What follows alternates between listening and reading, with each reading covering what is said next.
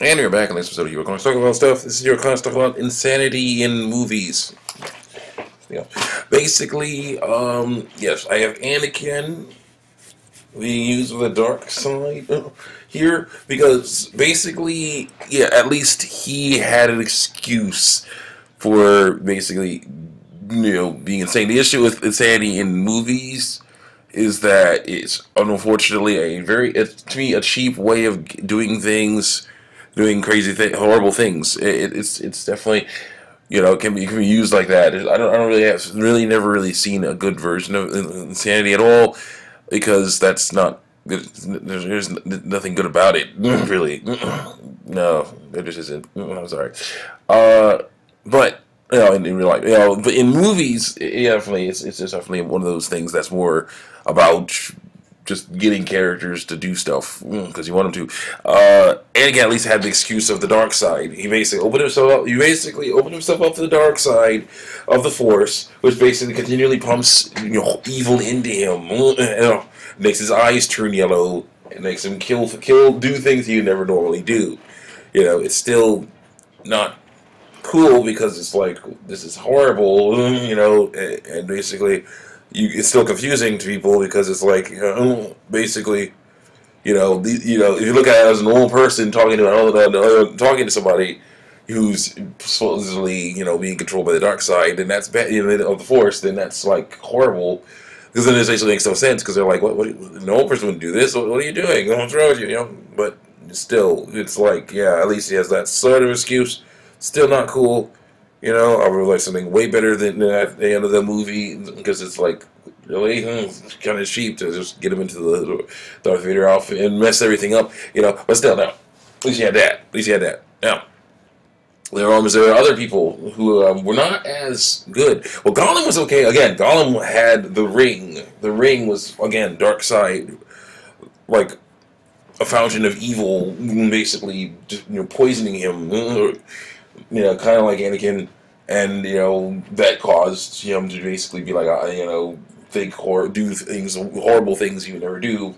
Well, more horrible things he would never do. It's the way that would, that. But then there's ones that there are characters that where it's like they didn't have to go insane to, for a thing, and it would have been way better if they didn't. My biggest one would have to be one of my biggest one, the one that caused huge problems, especially in the Marvel movie universe, would have to have been X-Men: Last Stand. Okay, Jean Grey, Dark Phoenix did go insane. It was insane in the comic books, but you didn't have to play it that way in movies. I mean, there were like all kinds of reasons why messing around with that was not a good idea because basically it was like, okay. Basically it's like, okay, she's gone insane, she's a monster now, we have to kill her. That's basically the way it went. That's basically the way it went, And that was annoying, because it would have been so much better if it had been like, okay, instead of her going crazy, it would have been better if she was like, Professor, how could you do this to me, Professor? I mean, I have all this power, but you stopped me from using it. You deceived me, Professor. I have all this power. You stopped me from using it. And he's like, well, then he'd be like, oh, the best. It was lesser two evils. Even if I didn't stop you from using power, you use your power to cause all kinds of problems. You could mess all kinds of stuff up. It'd be bad. That's true. But it'd be like, yeah. But then it would have been more of a trust thing instead of a I'm a monster now thing. Jean would have been like, okay, I can't trust you, Professor. I'm out of here. So then she'd leave, hang out with Magneto and friends.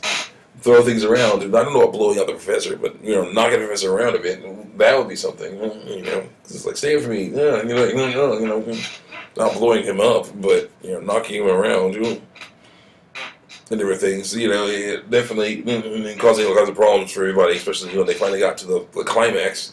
Then Wolverine may not kill. Then Wolverine may not have had to kill her.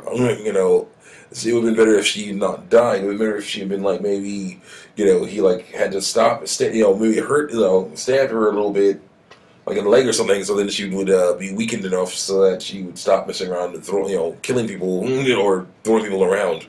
Let's say, then that would have been still horrible because it's like I had to stab the girl I love, and stuff. I had to actually fight her. That's horrible.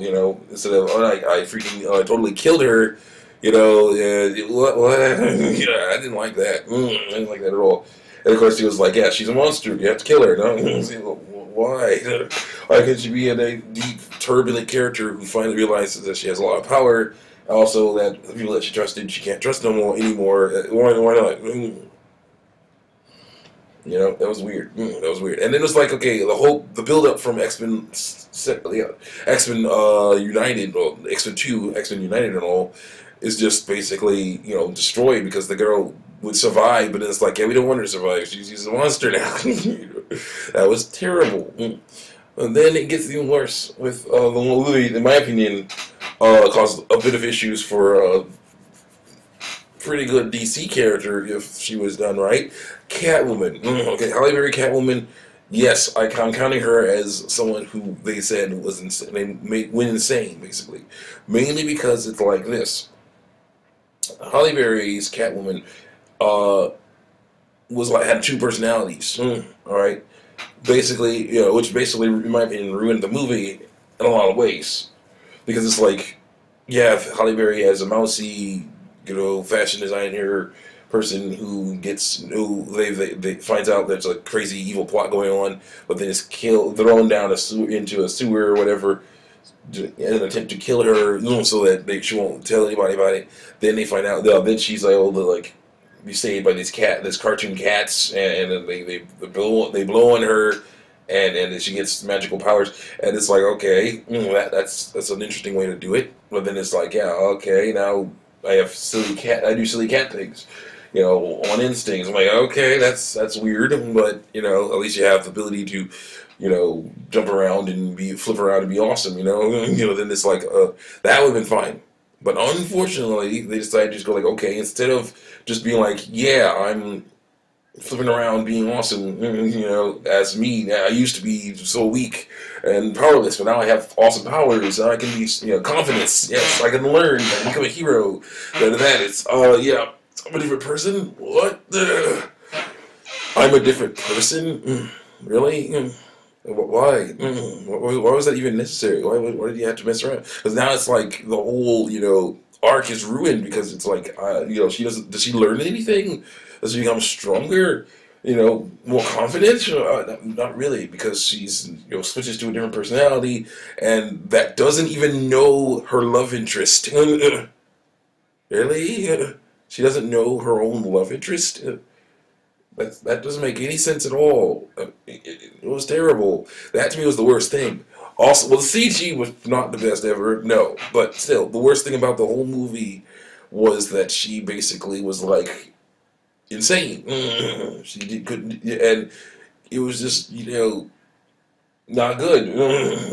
What? Okay, the outfit was not the best either, but still, it was just, come on, guys. You can do that. That's why I'm a fan of Alexander. And of course, Hannibal Lecter, in my opinion, at least in movies. I don't know about in real life. Help people. But in the movies, okay, like Anthony Hopkins. I didn't see the movies, but I've seen a little bit of them. And basically, there was one part where he's like, gets free and then beats the heck out of this one guard, with his nightstick. Yeah, he wasn't necessarily insane. I'd say he wanted to do this. He's like, I'm free. I can kill you now. Yay! Like basically, it was like more of a I'm escaped. I'm waiting. I am free. I'm able to do stuff again. His revenge for what you did to me. You guards. It's more of that kind of stuff. Less about insanity. More about the choices he made, and the repercussions of those choices, things like that. It's definitely different than just mindless monster, which is basically what happens in a lot of movies when characters go insane. I don't like that at all. I'm definitely going to try not to have that in my stories at all. Just, check me out on YouTube and DeviantArt, especially Aaron Newtonium in a Simple Job. Yeah, the new page is coming.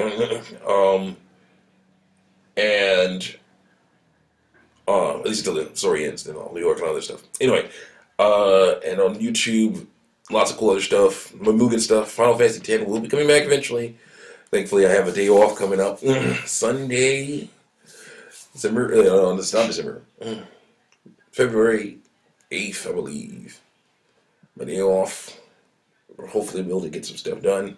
Sunday usually is more of a day off than others. Other days now, we get especially from college and work in college. So it'll be cool. We'll be able to, figure something out. So see you next time.